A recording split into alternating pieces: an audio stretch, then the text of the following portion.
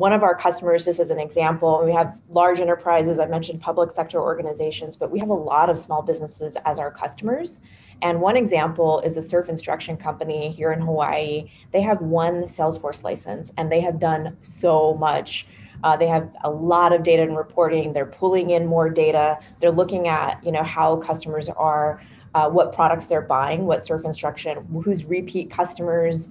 They're looking at ways to create nice customized messages to those that come, maybe an anniversary of a surf class or maybe a birthday. I mean, they're doing some really creative things by just one person who's leveraging that data and leveraging the power of the Salesforce platform.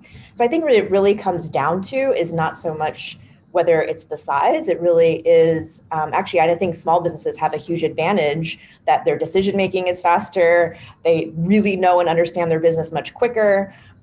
So they can move much more rapidly for that reason. So I think small businesses have a huge advantage. But I think the main thing is just looking at where do you want to start, and then you can always start to grow from there, right? Regardless of how many licenses you have, if it's one like that example, or if it's 10 or 20 or more.